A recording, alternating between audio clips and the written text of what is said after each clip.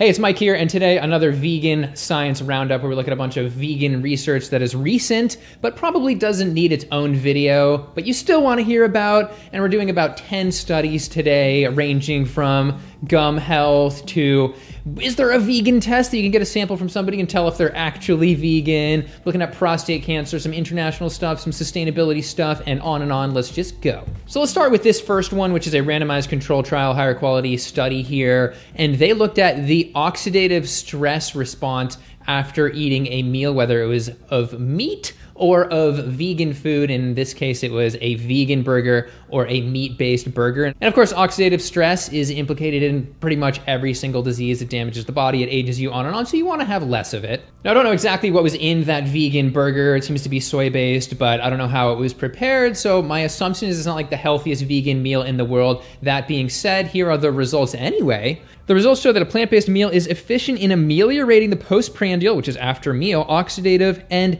dicarbonyl stress compared to a conventional energy and macronutrient matched meal, indicating the therapeutic potential of plant-based nutrition in improving the progression of complications in type 2 diabetes and obese patients. So yeah, they actually had 3 groups here, a control where they gave vegan and non-vegan, as well as people with type 2 diabetes and people living with obesity. And there were particular results for each group, but we're seeing that markers like glutathione, or our body's natural antioxidant response, was better in obese patients who ate that vegan burger, and oxidized glutathione was better in type 2 diabetes patients after that vegan burger. So we're seeing some good things here. All right, let's move right along to the next one. Are you afraid that somebody who's maybe trying to sleep with you is just pretending to be vegan to get in your pants? Well, now we might be able to take a sample of their hair and test it and see if they're lying or not. You know, when they're sleeping, just snip some of their hair. Anyway, this study looked at some isotopes of nitrogen and carbon that they believed would be connected to diet, and the results were that delta 15N differed between vegan, vegetarian, and omnivorous diets statistically significantly. The problem is, they say for you to actually get some good results, you'd have to have at least 10 people, so you have to be in a polyamorous relationship with at least 10 lovers to get this right. No, this is more of like a population scale kind of thing, I guess. So it looks like we need to wait on science for the vegan test, but no, you already know if someone's vegan because they'll tell you. Ooh. Anyway, let's move on to the next one, which is this study on prostate cancer and a plant-based diet index. I always want to mention if a study is a preprint study, and in this case it is not peer-reviewed yet, but it likely will be because it's from credible researchers from the Harvard School of Public Health, so we might as well look at it. It'll be interesting. And they did look at plant-based index, so we're talking about people who are having a high plant-based index will include people that are vegan and people that are mostly plant-based or entirely like plant-based pretty much. So let's just see the results. They found nearly a 20% lower risk of fatal prostate cancer with a higher plant-based diet index, and most impressively, your chance of dying young or under 65 if you have a plant-based diet index that is high was close to just half as much, or a 44% reduction, which is huge because you obviously want to survive cancer. Plant-based for the prostates. Anyway, let's move on to an international study on gum health. This one is from Lima, Peru, on vegans versus non-vegans. And I will say, I have been a vegan in Lima like 8 years ago. Even then, it was pretty easy to be vegan, so it's cool to see that they're studying it here. I had to whip out my broken Spanish mixed with Google Translate to really get this one down. But yeah, it's not a huge study or anything, but interesting. And the results were that in terms of self-perceived gum health, so if they feel like they have good or bad gum health, the vegans just did so much better here. To be specific, 65% of vegans reported good gum health when only 36% of meat eaters said they had good gum health. So that is pretty notable. It is just worth mentioning here that, you know, vegans are often said to just be deteriorating in every single way all the time, whether it's gum health or all this stuff. But the point is, this is just a point against that constant justification that vegans are just like crumbling. You know, in terms of gum health, that doesn't appear to be the case from this sample. Anyway, on to the next. Really quick, it's funny to see that Aquafaba, that chickpea juice that can be whipped into like a meringue, is finally hitting the peer-reviewed literature. I saw multiple studies on PubMed about Aquafaba, which is just cool. I still need to try it. I should try a video on it in my new kitchen, which I still need to show you guys. All right, now let's hit another couple preprint studies. I don't know why there's so many right now, but they are interesting anyway. Here we have one out of Poland on lipids in women. They looked at vegetarians, vegans, and meat eaters, and the results were that the HDL levels were higher in vegans and vegetarians than omnivores, and LDL cholesterol levels were lower in the vegans than in both other diet groups. And that's nothing new here, but a lot of times when you see LDL get really low, HDL is like, I don't need to do all that work anymore, and then it goes down, but these were still higher, so cool.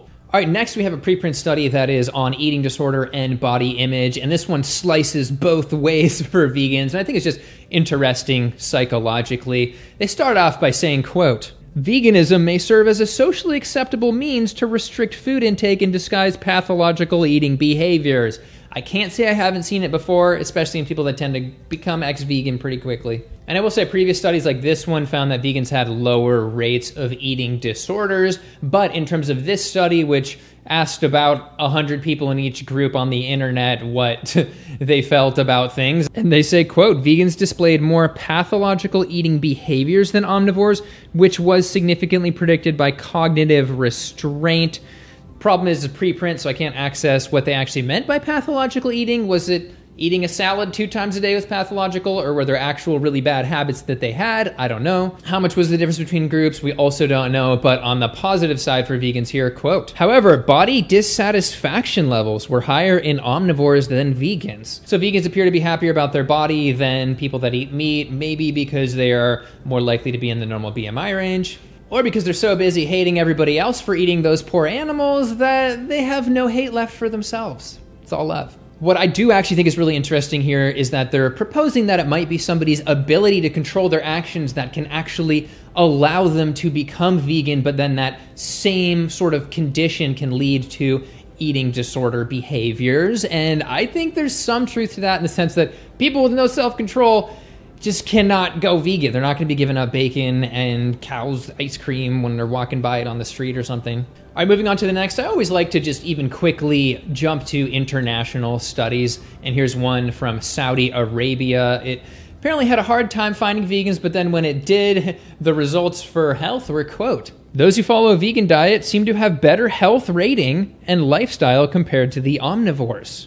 And I will say this was convenience sampling, which is not good in terms of sampling bias, because they were just like, we need to get as many vegans as possible, but that's the result they got. All right, next up we have a study which is asking, are vegan ice creams contaminated with dairy or cow proteins? And this was more from an allergy perspective, but I think it's interesting just to know from an ethics perspective if you're accidentally eating cow proteins by just eating vegan ice cream. They looked at 32 different vegan ice creams, and in 3 of them, they were able to find some trace amounts of dairy proteins. I don't really know if it was that much to make a difference, or, you know, if you're just gonna like touch a surface in a restaurant, if it's gonna have some of those dairy proteins on it. If you lick the table at Cold Stone, you are no longer vegan. And here's the part that I don't want people to get crazy and freaked out about, but it appears that, well, 2 of those ice creams had the processed in facilities that also process milk products. 1 of them did not have that label, so that one is just sketch. I don't know which one it is, so you're just gonna have to play Russian roulette with pints of vegan ice cream. No, I'm joking, and if you are allergic to this, they speculate a little bit about if there's enough to cause an allergic reaction, and they don't know. My guess is that it's probably really low levels. Anyway, next up we have this interesting study out of a Lancet journal, which is looking at climate-friendly diets and how much they cost. They look at a whole spectrum of like pescatarian, flexitarian, vegetarian, vegan, and they came up with some interesting answers because they looked at it across different countries that are high versus low income. They stratified the whole thing, and here are the results. Quote, variants of vegetarian and vegan dietary patterns were generally most affordable, and pescatarian diets were least affordable. So I think all of that like expensive shaming that is put toward vegans and their diet should now officially be redirected toward them fish eaters. And it is true, I remember going into like every restaurant back when I used to eat various other animal parts, and fish parts were always the most expensive, yet no one really ever mentions that you no longer eat that when you're vegan anyway. Anyway, here's that chart based off the income levels of different countries from high to low, and the vegan diet is generally the cheapest improvement option when we're talking about diets for the environment. And so it looks like the baseline is cheaper than the other diets for low-income countries, but as they say, if you're looking at other costs like healthcare and on, and who knows if that's even calorically sufficient, they say, quote, the healthy and sustainable dietary patterns were up to 25 to 29% lower in cost in low-income to lower middle-income countries, and up to 37% lower in cost on average for the year 2050. Yeah, so vegan diet did really well here, and I would say this is at least a point against the notion that lower income countries shouldn't even try to be going vegan, because clearly there's this benefit environmentally and so on. The next study I just want to mention, I got like an email or two about it, was this one on mental health and vegans and vegetarians. Again, we've had some of these in the past, and in fact, those studies are used to create this one. Should I do a whole video on this? Either way, I'm just going to say right now that it is funded by the beef industry, the unrestricted support, and it also found a very small difference. It used a Hedges value, and that Hedges value was only around 0.2, which is generally considered like unnoticeable. So that's not really showing much. And then also, as the study even says, it can't show causation once again. So if you guys feel like it's being publicized and stuff and being thrown around, I could do a full response video. If not, that was the last study. Also want to say, I think these videos are super interesting to do because I learn about a bunch of different topics and research these in more detail than I would have otherwise. And then of course you guys get to hear about them, and I would have talked about them. So let me know what you think about all this. What do you think about the ice cream contamination and the vegan test and on and on. And that's it for today. Feel free to like and subscribe, and I'll see you in the next one. Thanks for watching.